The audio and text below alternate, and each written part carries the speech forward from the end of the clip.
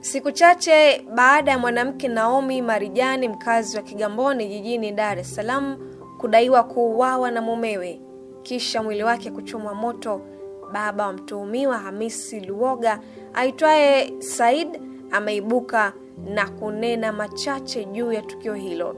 Japo haikuwa rahisi kwa baba wa mtuhumiwa wa mauaji hayo kuongelea swala hilo kwa kusita kuingilia uchunguzi wa polisi kuhusu tukio hilo unaoendelea kufanywa. Mzee huyo alisema kitu kinachomuumiza ni mwanaye kuhusishwa na tukio hilo baya, kwa vile katika maisha yake hakuwahi kufikiria kama lingekuja kumfika.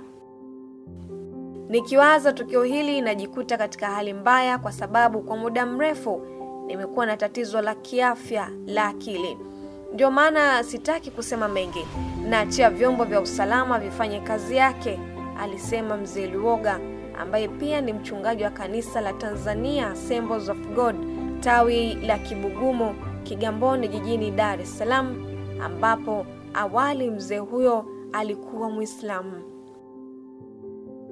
Kutokana na kushindwa kuelezea tukio hilo, mzee huyo alisema kwa sasa aachwe atulie katika kipindi hiki kigumu. Mzee Said alisema kwa sasa watu wanafanya vitu bila kumwogopa Mungu. Wengi wamekuwa na roho ya kishetani. Waswahili husema samaki mkunje angali mbichi. Baba wa mtuhumiwa anawahimiza wazazi kuwaasa na kuwaombea watoto wao, kwa kuwa matukio ya mauaji sasa hivi yamekuwa mengi. Mwanaye Hamis, ambaye ndiye mtuhumiwa, anashikiliwa na jeshi la polisi kwa tuhuma za kumuua mkewe Naomi na kisha kuchoma mwili wake. Sampuli za mabaki yanayodaiwa kuwa ya Naomi yamefikishwa ofisi ya wakala wa maabara ya mkemia mkuu wa serikali DK.MAFUMIKO. DK.MAFUMIKO amesema kuwa uchunguzi wa aina hiyo huchukua hadi siku 21, lakini kutokana na uharaka wa swala hilo itafanyika ndani ya muda mfupi na kwa kuzingatia weledi. Endelea kufuatilia Global TV ili kufahamu nini hatima ya mkasa huu. Mimi naitwa Salma Hamim.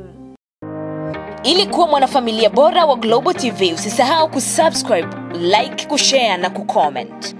Baada ya kusubscribe, bonyeza alama ya kengele ili kupata taarifa kwa kila video inayopanda Global TV Online. Je, una ndoto kuwa na ujuzi wa masuala ya urembo? Timeless Training Center ni chuo pekee kinachotoa mafunzo ya urembo. Tunapokea watu wote wanaohitaji kujifunza pasipo kuangalia kiwango cha elimu ya mtu alionayo. Tunao walimu wenye utaalamu hali ya juu katika ufundishaji. Kwa muda mfupi utakuwa na uwezo wa kujihudumia na kuwahudumia watu wengine. Pia hii ni fursa kwa wanaohitaji kujiajiri au kuajiriwa. Mafunzo yanayotolewa ni kufanya makeup na zote, kama vile kujipamba mwenyewe, kupamba watu wengine kwa muonekano nyakati zote, kupamba maharusi, mitindo yote ya nywele, kusuka, kushonea weaving, kufunga vilemba, urembo wa ngozi na kucha. Fomu za kujiunga zinapatikana Timeless Beauty Clinic, Sinza Bamaga, karibu na Hongera Bar. Kwa mawasiliano zaidi piga simu namba 0719636755 au 0688636755 au tembelea mitandao yetu ya kijamii Instagram na Facebook Timeless Training Center, na katika tovuti yetu ya www.timeless.co.tz. Timeless Training Center.